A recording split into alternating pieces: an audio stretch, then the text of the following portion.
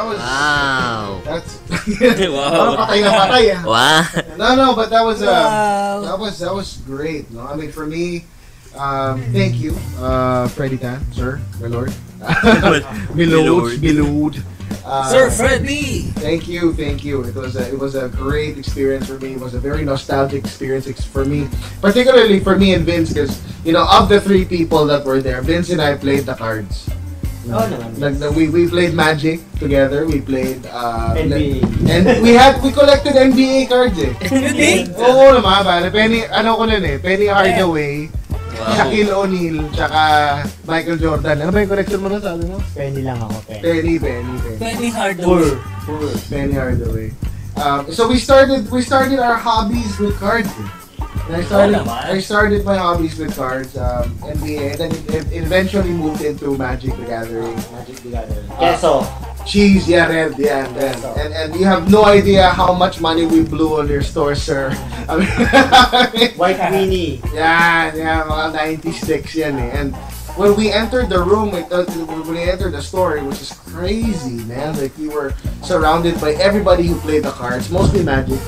I thought Magic is dead. Really, no?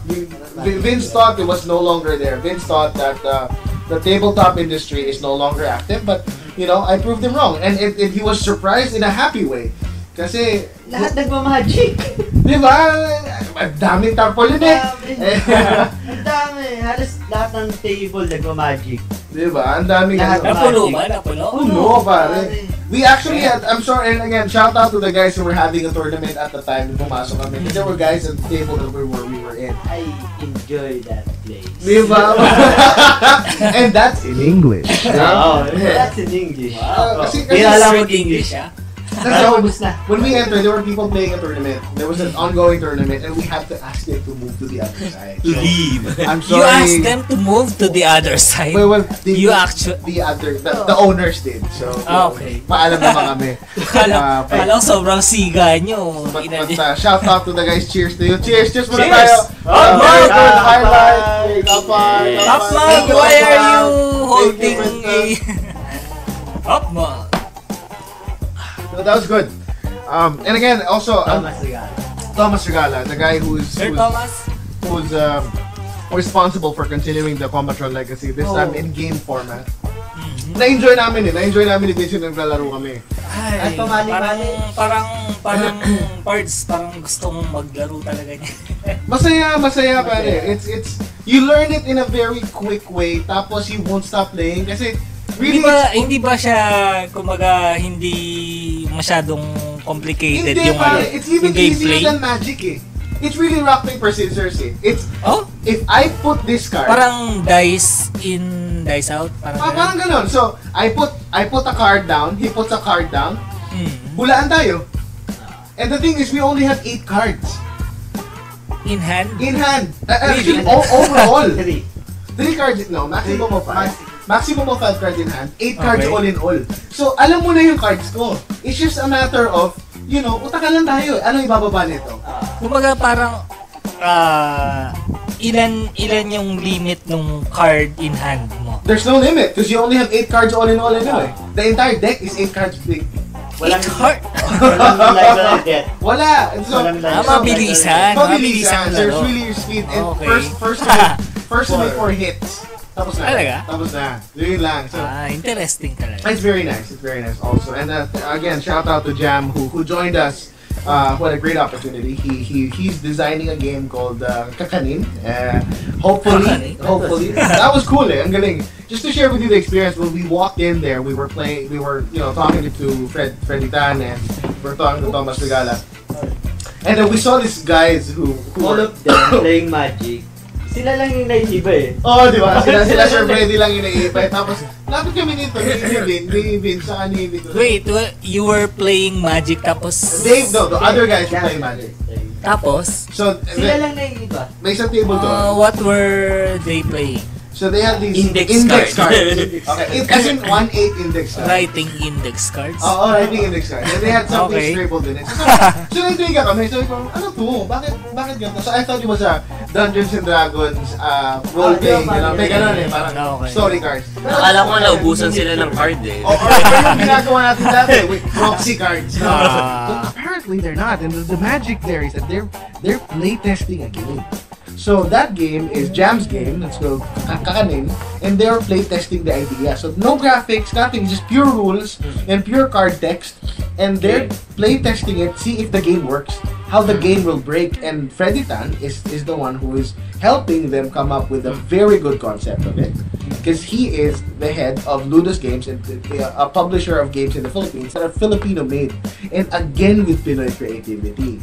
We have another set of people who are creating games for the entertainment of people that are purely bred and made in the Philippines. And Jam is one of them. Thomas Regala is at the forefront of it, and Freddy Tan is the guy who is leading everybody into making the Filipino gaming industry a whole worldwide acceptable market. And that's great. Nice. That's great. Ikaw pare, I mean, ikaw excited ka eh. So Vince was probably more kung merong mong mas fangirl doon. Parang ayaw niya nga umuwi. Hindi, kasi hindi ko siya Kita yung makausap vid doon eh. eh. Sabi ko, Vince, set up. Hindi siya, tingin siya ganun. Parang siya nabaliw doon, friend. Tuliro! Mga talaga. So tell us about your experience, pare. Tell us, what was your experience? Not just your favorite, what was your overall experience of that event? Basta namang halang. Kada lamesa kasi. Wala akong gusto sabihin na manghana lang ako. Wala masabi. Super amazed talaga. Na-amaze talaga. Gusto kong bumili ng Magic ulit. Ang problema, walang pambili. Pareho tayo. pero Basta ang sarap. Pero iba yung feeling eh, no? Iba. I mean, this Yung is... inaakala mo kasing wala na, buhay pa pala. Hindi ba parang gusto nyong i-endorse yung Magic tapos bigyan tayo ng Hindi naman. Kasi Magic player ako eh. Chess player ako eh. Keso ako eh. Yes. Mahilig ako mag-combine ng kung white wheel, green wheel. Nagsasama-sama ko dati yan. Nung time na nawala yung Magic, tapos kulang na rin sa budget, nawala kasi si best friend Ivan. Dude, hindi nawala yung Magic. Feeling ko nawala kasi yung Magic. Feeling, parang hindi masyadong... Hindi masyadong nag-pick sa Pasay. Okay. Tapos, yun, parang nawala na ako ng gana, tapos nawala rin ng budget. Kasi parang si best friend Ivan, shoutout kay Ivan. Ivan! Ivan. Si Ivan kasi naging sa ng Magic. Okay. Tapos yun, feeling ko, parang nawala, kaya tinigilan ko na rin. Okay. Yun lang yung experience ko dun. Tapos pagpunta ko dun, buhay na buhay pala. Na-amaze ka na. Pwede ang dami mo palang naglalaro. Diba? Ang tour na eh. Parang, Buhay pa, pwede pa. Ang problema, buhay na nga. ang dami nyo Ang dami nyo Nasaan ako? May nakita ako dun na isa naglalaro. Ganun lang ginagawa ko. Yung printed. May nakita ako dun sa isang lamesa, printed. Puro printed yung gamit niya. Parang tinetest niya lang siguro. Right. And there's nothing wrong with it, really. I mean, you want to test a concept. And that's what Filipinos are, very ingenious with. Tapos pa-play ka muna, and if it works, bibili niya yung saka original. ka gagasto. So that's a very smart way of playing. If it's just for casual, hindi ka masasali na tournament na printed ng cards mo eh, di ba? Pero that's being smart. So that was your experience. What was your favorite part of it? Yung talagang hindi mo malilimutan na experience na natin. Pwede mong maging spoiler dun sa internet. Ay, sa bagay na yun. Nung sinabi ni, I forgot who's, si Thomas Regala or si Freddy Tan yung nagsabi. Hindi, kaya mo yan, Fred. Cheer natin si Vince. Tera. Nag-iisip ko ulit. Pwedeng yan muna. Okay. Balikan kita. We'll come back after a few reminders. Dito muna tayo kay Victor Barrios, because Victor Barrios is not really a new well, yeah, he never played cards. He wanted to, I'm sure. But just because we were already... No, I don't want to. We were playing cards before. We were playing Legend of the Five Rings and he never wanted to play cards simply because we were already playing it. So di ba napaka-diva nun dati? Nakakabwisit. Unique nga eh.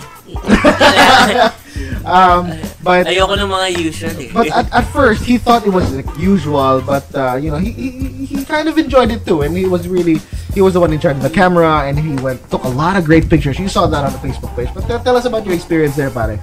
What was your experience? What was your favorite thing? Well, as usual, parang ESGS lang yan na I didn't know what to expect. Siyempre, pagkapasok ko doon, tapos, like, yung sabi nga ni Vin, na parang this is tabletop in 2018. Pero maraming tao, and parang everyone knows each other. Right, no? Di ba? It's a community na eh. Oo. Di ba?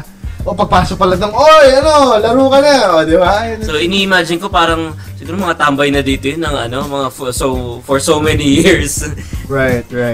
And I got to enjoy yung syempre yung environment na parang yun nga napaka-homey nung yes. Nung lugar. And I've known Neutral Grounds for siguro nung kasi taga Metro, so they have a branch before. So they have a branch there. So hindi ako nagpunta sa loob syempre. Pero lagi ko nakikita 'yon before nung high school, sa Glorieta. Pero parang it's still very much alive now. And one thing that I was interested in is yung process kung paano nila binubuo yung game.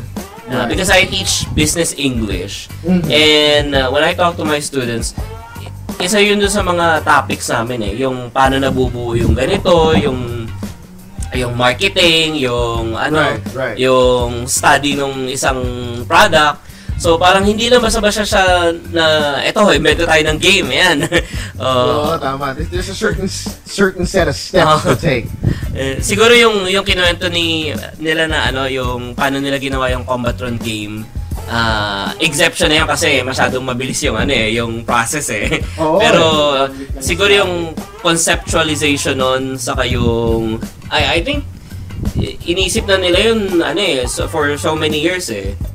So, di ba nga, sabi nga ni Fred, sorry to cut you off, but sabi nga ni Fred Tan, right, the problem with a lot of Filipino designers at the time, before, if you remember Mabuhay Games of the Generals. Games of the Generals is a game that's been around, it's a Filipino-made game. But a lot of the early creators would always never admit that they took inspiration from someone else. Parang board game. Yeah, yung parang chess, pare, may style. Ayun, nalaro ko yun. It's a Filipino-made game. It's not... Really? It's published by... it's distributed and published by Mabuhay Games. And it's very popular, but you don't hear from it anymore because it became such a commodity. And earlier designers and people from way back would never really admit that they took inspiration from something else. And that's the problem. It's okay to admit. Yun ang sinasabi ni Fred Tan. It's okay to say that I was inspired by, let's say, World of Warcraft. Or, the person who invented the person who invented the plane, the Wright brothers, took inspiration from the bird. And they admitted it, that they want to fly like a bird. So it's okay to admit. Tayo kasi before, hindi. So I guess that's why we were overshadowed by a lot of, foreign games. Which is now is changing. Na sabi nga, it's okay to say na I was inspired by this, or ito yung pinaka big influence kaya ako naisip yung game na ganyan, right? Or yung mechanics ng game. And for every 100 games, hindi talaga lahat nakakapasok. Right. So the thing there is you have to persist, you have to believe in your concept. Yeah. And you have to also learn how to take constructive criticism. Correct. Which is yung sinabi nga ni Freddy na yun, meron unfortunately may mga tao na hindi nila nagugustuhan minsan yung mga feedback niya. Or gone. So I think we need to be open to that kasi yun yung nakikita ng from someone who's been distributing tabletop games. So yun yung nakikita niya which would work.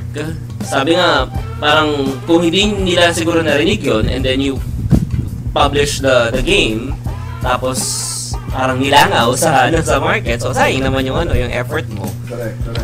So maraming effort na under nung development eh. Yeah, but there are games who took there are games who took several years to make. Several years. And then sasabihin na nila, let's just scrap the idea. Ganun kahirap eh. You were gonna say something kanina pa. Kaya ngayon yung gusto ko sabihin yung pagka-prangka ni Freddy Tan na tumatak sa akin na hindi ubra yan eh. Sige, basura mo na yan. Right.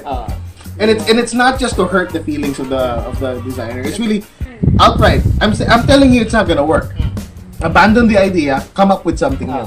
And to Victor Barres's point, it's true. It's correct. You have to learn to take this in stride. It's not that kapag nasabihan ka ng negative, tama na. You have to keep doing what you like. You have to persist.